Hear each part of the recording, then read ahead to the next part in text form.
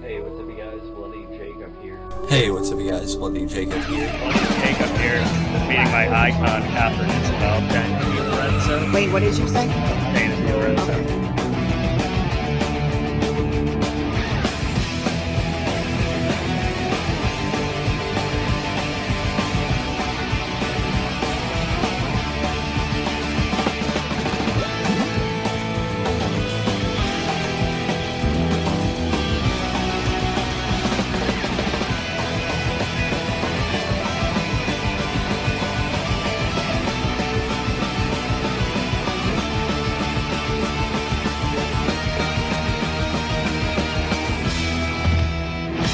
Have a good one. You guys better subscribe and watch my friend on his YouTube channel. He is kicking ass.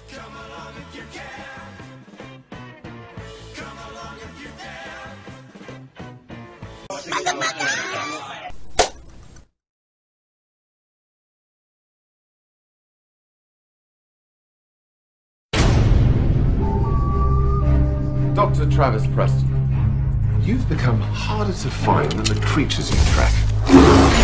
My client would very much like to engage your services. Believe me, you can make all of your legal troubles disappear. All right, gang, let's get busy. 50 square miles of lake. This thing could be anywhere. An industrial accident, they say. But I felt there was more to it. He's convinced it's a demon. I think we're talking about something completely new. Hope you're right, Travis. Don't you think it'd make one hell of a trophy? Run! It's not evil. It's not a demon. It's just an animal.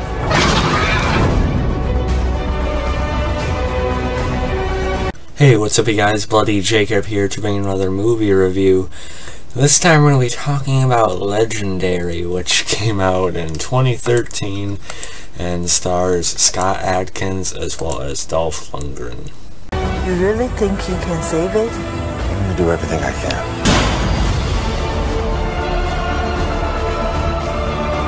When I drag this thing out of here, I'll be the hero. You'll be dead. Parker, no! My God, it's coming! All right, hold on!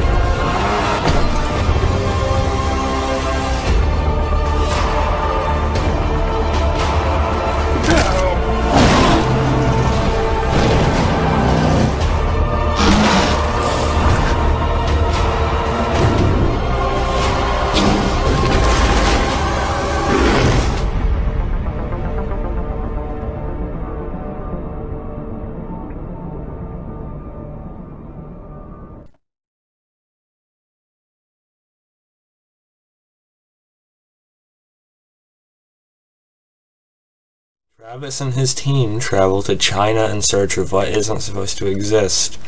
Their mission to capture a cryptid which is wreaking havoc in a remote village, and they need to do this before it is killed by Harker, the legendary bounty hunter.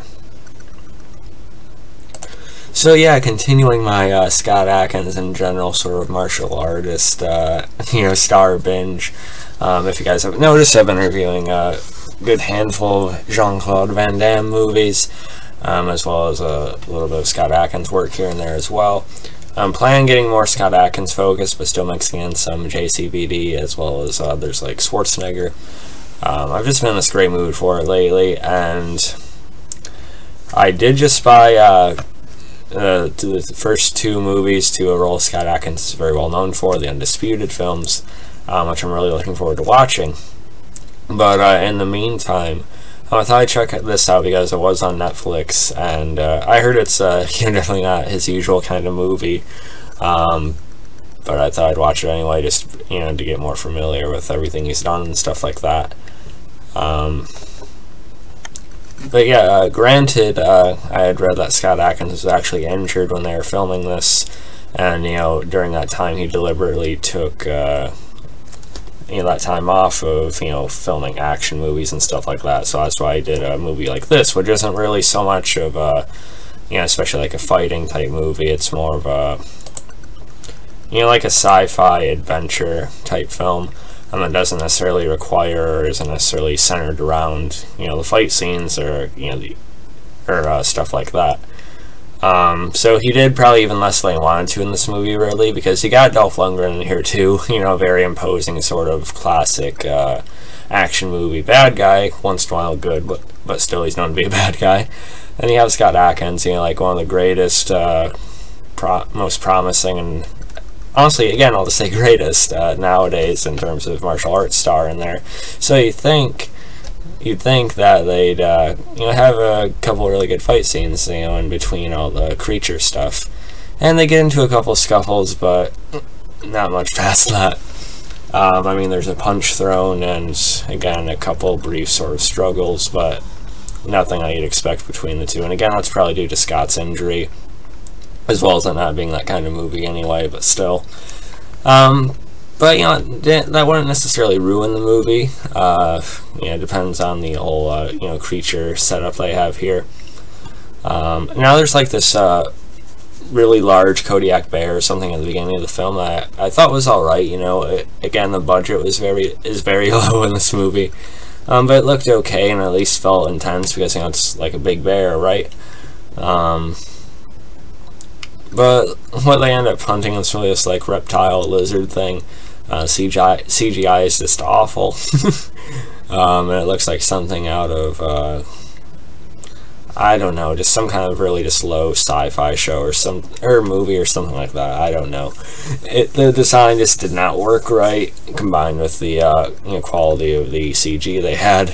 And overall, I unfortunately did not really care for this movie.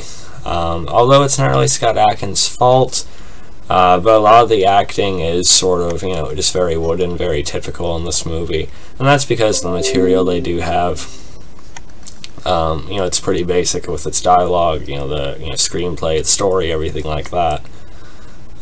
Scott Adkins is fine in this movie. You know, he's likable. You know, he's a likable type of guy. But you know, he's this researcher, you know, writer type of character. Even Dolph Lundgren in this movie, he's fine again as well. Of course, he's the hunter, because you're not going to have him being like a scientist or something, but he's fine in this movie too, but again, it's just very basic with what they have to work with. And the rest of the supporting cast is, you know, okay. There's no one really memorable past them. And it was very light as well. It's not like it's some low-budget horror movie. It's not, I don't know if they were trying to go for horror at all or not. Maybe, again, the opening part with that bear, perhaps? I don't know. Okay, it doesn't say horror anywhere, so that's good. Yeah, sci-fi, action, adventure, okay. But still, it felt almost like a family movie as well with how light it actually was in terms of how the characters were and just the interactions and everything. It felt very light. And I don't know, I just wasn't that tuned in. I wasn't that into it, unfortunately. And again, Scott Adkins, you know, he's fine in this movie.